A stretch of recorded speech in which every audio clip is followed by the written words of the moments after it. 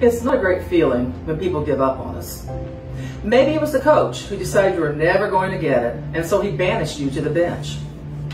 Maybe it was the employer who decided you weren't fast enough to keep up with the job and fired you after only a few weeks of work. Or perhaps it was the spouse or significant other who was no longer willing to be patient with you, to make some necessary changes, and decided it was time to move on without you.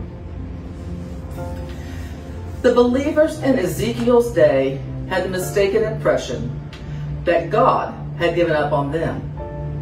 They were languishing in captivity in the far-off land of Babylon, far away from home and country, far away from their house of worship. Yes, they had sinned, and now it seemed to them that God had given up on them and moved on.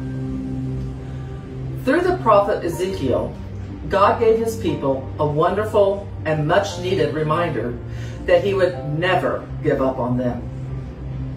He had promised to save them many times and through many generations, and he intended to keep that promise. In beautiful words, Ezekiel records God's determination to keep his promise to his people. He let them know a Savior was coming, one who would take away everyone's sins and provide refuge for all who seek him. God will never give up on you either, no matter how unlikely that may seem. God has proven that already by keeping his promise in sending Jesus. The cross of Calvary is God's guarantee that he will never give up on you.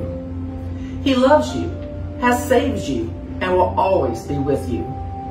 Wherever you are, whatever your circumstance, God says to you, I, the Lord, have spoken, and I will do it. Let us pray. Dear Jesus, thank you for not giving up on me. Thank you for giving yourself in my place and for giving me the gift of heaven. Lead me to trust you and to live as your child. Amen.